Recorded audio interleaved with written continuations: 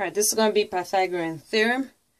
Examples to help you with your Excel, Q1, Q2, and Q3, I believe. Okay, so we just talked about the notes on what it is. We're going to follow the steps that we've just gone over in our steps. So the first thing it told us to do is draw a triangle. We've already drawn a triangle, or the triangle's already there for us, so we don't have to do anything with that.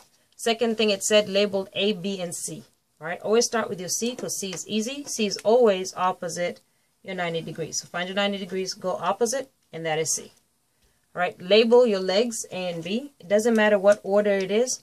I already see they've labeled B, so I can label this A. Step number 3, what does it say? Write down, and I'm going to write it right here. A squared plus B squared equals C squared. Step number 4, replace the numbers for letters. So where I see A, I'm not going to put A anymore. I'm going to put what? 30. So I put 30 squared plus, where I see B, I'm not going to put B. I'm going to put what it is. And I don't know what it is, so I'm just going to leave it as that. B squared equals, where I see C, I'm going to put in, good, 50 squared. Okay. Once I replace the numbers for letters, number 5 says solve it for the unknown. Okay. So I need to make B the subject. Alright, so let's go ahead first and go ahead and get rid of the exponents. 30 squared, alright, 30 times 30 is equal to 900, plus B squared is equal to 50 squared is 50 times 50, which is equal to 2500. Okay, now I want to get B by itself, so what am I going to do to both sides? Subtract 900. That goes away. I have B squared equals 0, 0, 25 minus 9, 10, 1600. Now, does anyone know how to get rid of a squared? Remember, to get rid of something, it's always opposite. Like to get rid of positive 900, I subtracted. So how would I get rid of squared? What is the opposite of squared? Alright, it is actually the square root. So I'm going to square root both sides to get rid of it.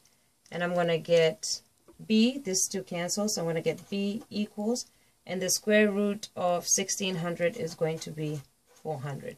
So B is equal to 400 miles.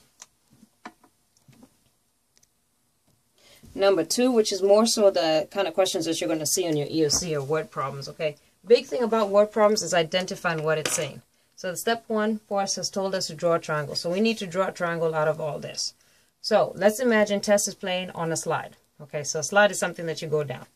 Over and over, she climbs a 3-foot ladder. Okay, when you think about climbing a ladder, you're going to go up. All right, so I'm going to draw a triangle. Okay, I'm going to draw a 3-foot ladder. So she climbs up the ladder, and then she goes down the slide. There's Tess. Yay, down the slide. So she goes down the slide to the bottom. Okay. She climbs a 3-foot ladder. I'm going to go ahead and write down what it says as well. 3 feet. She climbs a 3-foot ladder, goes down the slide, and walks 4 feet to get back to the ladder. So she's going to walk 4 feet to get back to the ladder. How far does Tess travel each time she repeats this process? Okay. So first things we need to find is, obviously, we need to find this angle, this side right here, where Tess is sliding down. All right, that's always going to be opposite your 90-degree angle. So opposite your 90-degree angle, that's going to be C. It says draw a triangle, label A, B, and C. So I'm going to label, doesn't matter if I pick this as A and this is B, or this is A and this is B. It doesn't matter. So I'm just going to say this is A, that's B, and that's C because it's opposite the 90. Okay, so let's find what C is. All right, so we're going to have to write down the equation. So A squared plus B squared equals C squared. Step 4, replace numbers for letters. Where I see A, I'm going to put in what number? Good. 4 squared plus, where I see B, I'm going to put in what number? Good. 3 squared equals, and I don't know what C is, so C squared. Okay. Once I've written it down, solve for the unknown. So 4 squared is 16 plus 3 squared is 9 equals c squared. What's 16 plus 9? 25 equals c squared. Now remember, I have to get rid of this squared. To get rid of this squared, I have to take the opposite. What's the opposite of squared? Square root. So take the square root of both sides, because that's going to cancel, and then take the square root of that. I'm going to get c is equal to 5. So c right here is equal to 5. Now I'm going to reread the question because this is on the EOC. It's big. I get lost in my calculations and I don't answer the question. All right, the question is, how far does Tess travel each time she repeats this process? What process is it talking about? She's playing on the slide. Over and over, she climbs a 3-foot ladder. So she's going to climb the 3-foot ladder. Then she goes down the slide. So then she's going to go down the slide. And then she's going to walk 4 feet back. So that's the process she's talking about. How far does she travel when she does this whole loop? She goes 3 plus 5 plus 4. Okay, so 3 plus 5 plus 4. So 8 plus 4 is 12. So she travels 12 feet. All right, so this is a sample kind of EOC question. Not only will you be able to find what the missing side is, but you answer the question in which it asks. So that's how you do number 2. All right, let's take a look at number 3. Again, it's another word problem.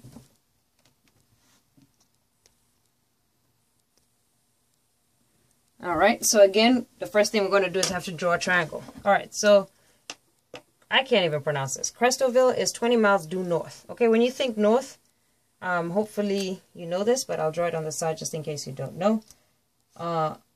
This is north, never, east, eat, shredded, wheat. That's how I remember it. North, east, southwest. Okay, that's how it goes. So north is going up.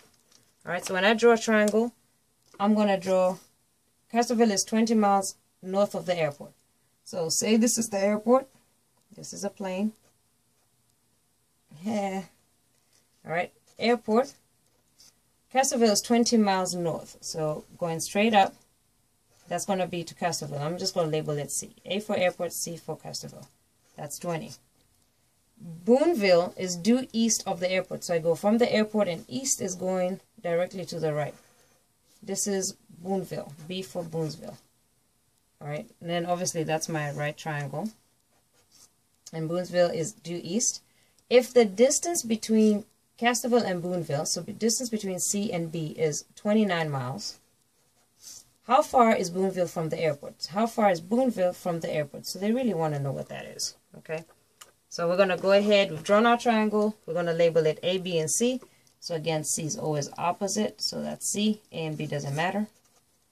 All right, we've labeled it. It says write down the equation. Well, I know the equation is A squared plus B squared equals C squared. Perfect.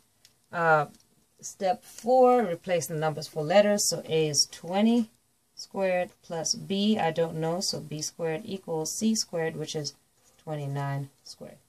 Okay, and then go ahead and solve it.